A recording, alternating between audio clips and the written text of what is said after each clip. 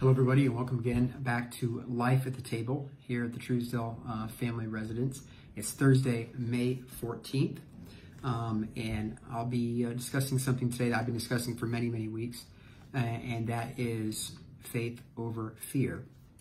I want to continue that theme with a rather applicable story today, given the rather abysmal and dismal weather that we're experiencing outside. A story that I think we can all kind of relate to in these difficult times. So as usual, what's going to happen is I'm going to go ahead and do the communal prayer that we would do if we were there in person. And that's very brief. And then I will go over the gospel message, Matthew 22 to 33, I believe, 14, 22 to 33, when Peter tries to walk on the water, fails, and with Christ's help, he's able to actually be saved. Okay, here we go. Be present at our table, Lord, be here and everywhere adored.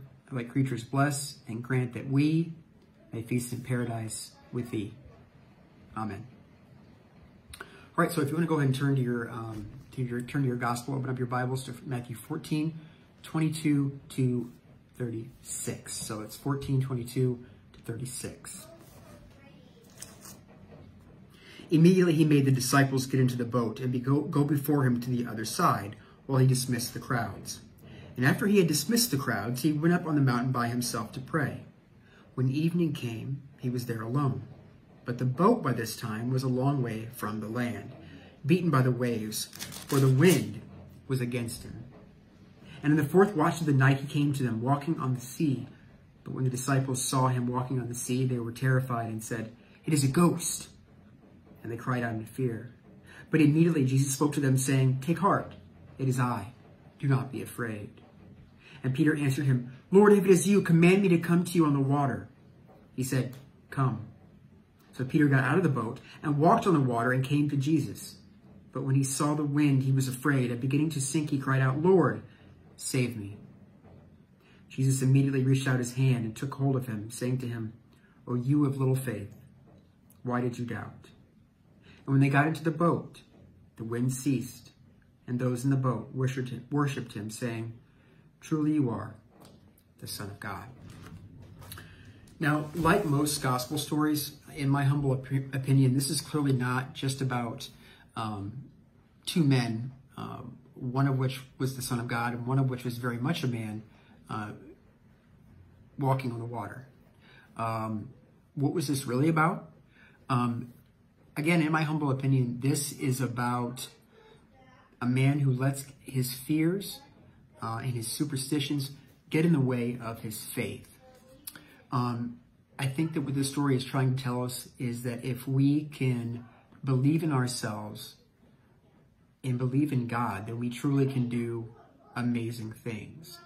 It's Christ himself that tells us, trust and faith in God, and anything can be accomplished. I think why I'm examining this theme all throughout these Life at the Tables is that I see a lot of people on a daily basis, whether it's my students, whether it's myself, or whether it's other adults, that have a lack of self-confidence. And I'm not sure whether that ties into a lack of faith. I certainly don't want to go down that road. But I think a lot of times if we had a little bit more faith in ourselves, then we can accomplish great things that God wants us to do. So again, I think that we kind of hold ourselves back by not having that faith in ourselves. And clearly, I think that might have been Peter's problem. He was a guy who was very much human. He had a very bad temper. He would often do very rash things. Wasn't the most well-educated. Was a basic fisherman. And yet, Jesus chose him. It was not the other way around. So clearly, I think what we can learn from this story is that if you're lacking faith, if you're lacking salt in and of yourself, just take heart that Jesus chose someone who was exceptionally human and exceptionally flawed. And I challenge you this week to open up the Bible and dig deep and find any character, any person in the Bible is going to be deeply, deeply flawed, but that person is better with Christ. That person could be chosen by Christ, like Peter.